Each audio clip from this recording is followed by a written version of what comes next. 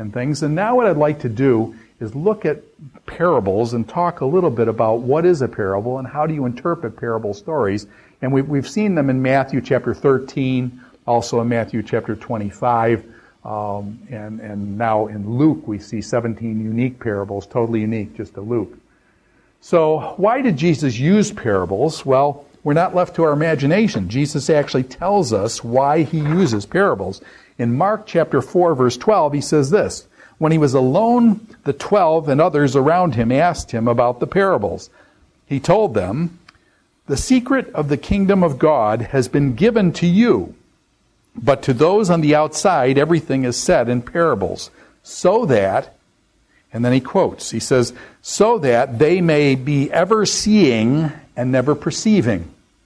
So they're going to be ever seeing but never perceiving, and ever hearing but never understanding. So they're going to hear the parable, but they're not going to understand what it is. And Jesus says he purposely speaks in parables so that there's this obfuscation thing where they'll hear, but they won't understand. And otherwise, they might turn and be forgiven. And actually what Jesus is doing there, he's quoting Isaiah chapter 6, verses 9 and following, where Isaiah, in the receiving of his call, with those seraphims flying around God with their 6 wings and saying, "Glory to glory, holy, holy, holy is the Lord God Almighty," that kind of thing, these seraphim, and this holiness of God. And Isaiah says, "I'm a man of unclean lips, and dwell in the midst of a people of unclean lips." And God then takes the coal and says, and makes him clean. And then basically God commissions him, and this is the great commissioning of Isaiah in Isaiah chapter 6, that basically you're going to go out, Isaiah, and you're going to prophesy, but those people aren't going to understand. You're going to show them things they're not going to be able to see what you're showing them.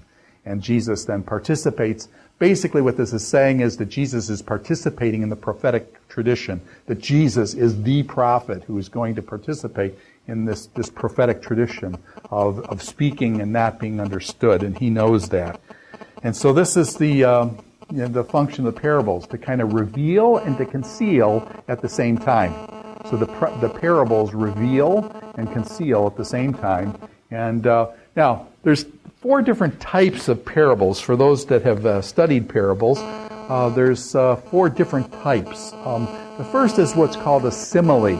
And all the parables are built on almost a metaphorical way of thinking. What is a metaphor? A metaphor is when you have one domain and you have another semantic domain.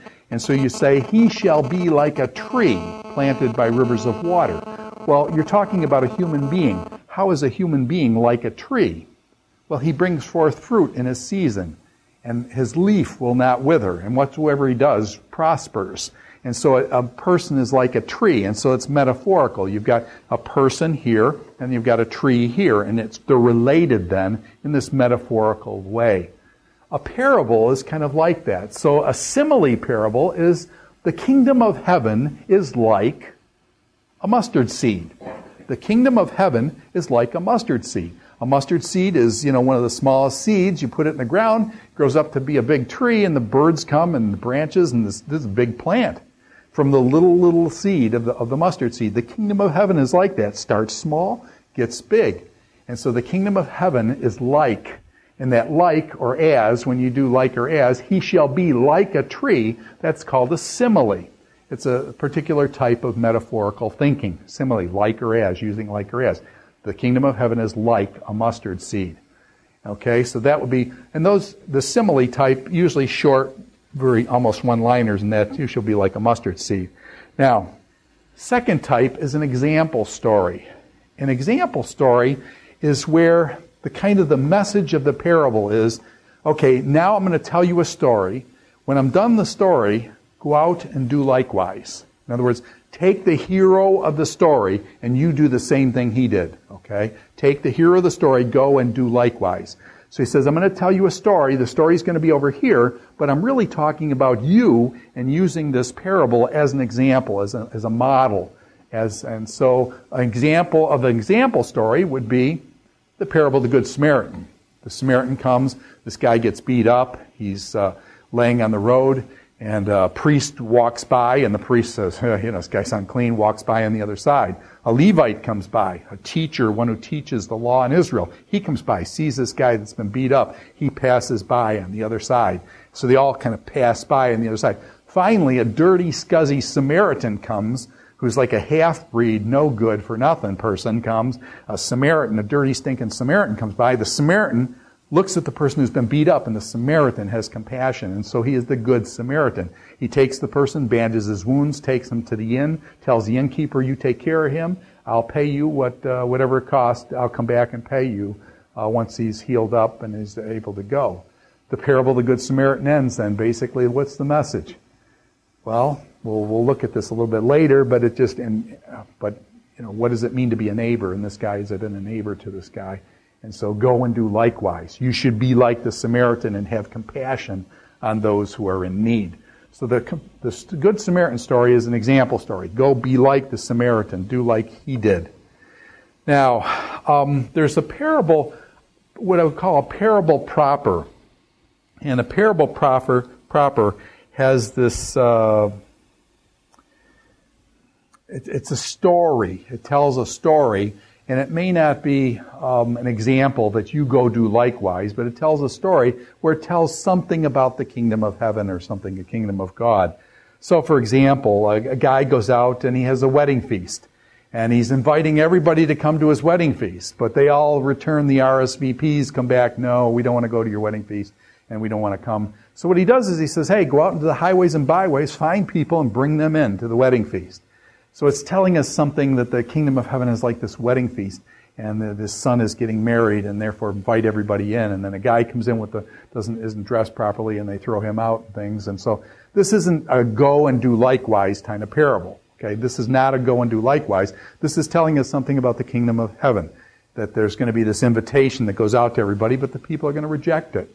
And he's going to go out into the highways and byways, the ones that are the homeless people, the people that are no good for, they're going to bring those people in, and those people are the ones that are going to enter the kingdom of heaven, rather than the guests who were invited. And so that would be a typical parable story. It's not something where you go out and do it yourself, but it tells something about the nature of the kingdom of heaven, or the kingdom of God. So, and then lastly, there's this allegory type. And the allegory type and the parable type are close. The allegory type, though, I think is more, and actually the one that I'd probably like to use with that is Luke chapter 8, which is paralleled over in the Matthew chapter 13, the parable of the seeds, where basically a farmer goes out and he's casting his seeds. And as he's casting his seeds, basically you've got 4 scenarios developed. And that's what an allegory means, that there's not just one story that's coming to, the kingdom of heaven is like this guy and it goes all toward the how do you enter the kingdom of heaven. In other words, these other parables are very much focused on one point. The allegory parable will actually have 4 different things that it's communicating here. So the guy throws, some seed falls on the path. When it falls on the path, nothing happens to it because the birds come and snatch it away. Well, later Jesus tells them the bird snatching away is Satan, the evil one, comes and snatches before the word of God can penetrate their heart, before they even hear the word of God. Boom. They're on the hard path, the bird snatches, so it doesn't even get to grow at all. So that's the first type of seed, or soil. And actually, a lot of people said the parable of the sower is better called the parable of the soils, because there's 4 different types of soils. So some falls on the path, the bird snatches it away, the evil one snatches it away. Other falls on a rock, on rocky soil. And so with rocky soil, what's the problem with rocky soil? You got a little bit of soil, and you've got rocks underneath, so there's not enough for the roots. So basically when the sun comes up and it burns it off, and there's no root, there's no depth of root that this plant can get its moisture, and so the plants die. Okay, they receive the word. These are those that receive the word, and it's a good thing. They receive it with joy. But when troubles come, then they can't handle it. The sun comes down and beats on them. They wilt and wither and die. Okay, so they receive the word with joy, and then they die because they don't have any roots. And so that would be the second type of soil then, the one in the rocky soil. And then you're familiar with the parable. And then some falls among the weeds and thorns, and it grows up and things, and it receives, and it gets life, it comes alive. But basically the thorns and the weeds choke it out and kill it off. That's a third type. And he says basically the thorns and the weeds and things are are the deceitfulness of riches, the longing for things in this life, and the things of this world, the lust of the eyes, the pride of life, and the lust of the eyes and the lust of the flesh. The things of this world drowned it out, and so basically the message is killed off and choked out by the weeds and thorns of the pleasantries of this world. Sidetrack the person to go away from the kingdom of God. And then finally, the fourth type of soil then is that the farmer casts the soil, and some of it hits on good soil. There's not the weeds there and stuff, and the thing produces, 60, 80, 100 times what it was, and that hits on the good soil. And what he's saying is you want to be the good soil. And so you've got the four different types of soil. That's why it's an allegory. It isn't a full-blown allegory. When I say allegory, you probably think of things like Pilgrim's Progress, John Bunyan's Pilgrim Progress, or you think of C.S. Lewis' Chronicles of Narnia or something like that, or Tolkien's Lord of the Rings or something, where there's a story told that has many, many faceted. This is a parable story that's an allegory. So there's four different types of soil. So it's not singular, it's manifold in terms of this thing. Now, there's several things then. So these are what the parables are like. Again, they're metaphorical at their root. And they're taken as simple example stories, parable stories of the kingdom or whatever, and then allegory stories where there's actually multiple facets to this and things. Now, a couple things here. When I took a whole course in parables once, and the parables were said to be very common stories. A sower goes out to sow seed. That happens all the time. So they're very common things that happen all the time. And so, but I think one of the things missing in that discussion, I think, is that the parables actually a lot of times are hyperbolic. They're hyperbolic. They're exaggerated stories. And you need to understand that these things are exaggerated. They're stories. And when people tell stories, are stories always historically accurate? Well, you're not always telling the story to be historically accurate. Sometimes you're trying to make a point. So you purposely exaggerate certain things in the story to make the point of why you're telling the point to this audience. So you've got an audience and you've got a storyteller. The storyteller then crafts his story according to the audience. We've got a guy here at Gordon College that talks about Dr. Graham Bird, who plays jazz. He does jazz piano. He's a phenomenal pianist, as well as a phenomenal linguist and many other things, computer expert in various things.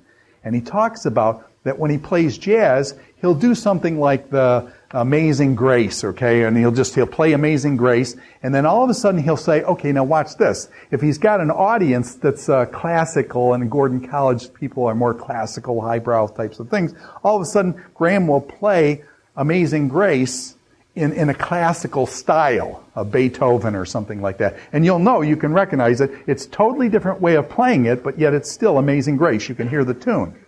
And then he comes in a more gospel church setting, and all of a sudden then he'll play Amazing Grace in a gospel setting.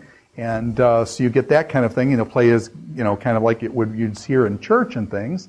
And then he also specializes in jazz and other things like that. And so all of a sudden you get this jazz version of Amazing Grace going almost like you're down in Louisiana. And so it's kind of an amazing thing. And you see, it's always Amazing Grace, but it's played, and so the story gets told in different ways with different audiences. Anybody who's told stories realizes this. Okay, you have one audience, it's told one way, another way, and so this is so hyperbole is used. Now you say, well, give me an example of what you're actually talking about here. Let me just use the parable of the wicked tenants. Or actually, let me use two parables. One is a guy owes somebody $10 million, and I think they say 10,000 talents. It's like $10 million. Okay, so this guy owes this guy 10,000 talents, and he owes him like $10 million. And he comes to his master, please forgive me, please forgive me. And the master says, okay, you can go away, I forgive you. Now the guy that was forgiven the $10 million has somebody that owes him $10. And he goes to the guy that owes him $10 or $100 or whatever it is, and throws them in prison until he can pay everything. And so then the master calls back and says, hey man, I forgave you $10 million. What did you do to this person? And it just shows. And so the $10 million, how many people really have $10 million? It's an exaggeration between the $10 million and the $100, and it's purposely exaggerated. And that's called the hyperbolic way of thinking, where you overemphasize something to show the separation, to make the point of your story. And we all do that kind of a thing. When I say we all do that, that itself is a hyperbole, okay? A hyperbole is, we say all, but not every person ever does this kind of thing. And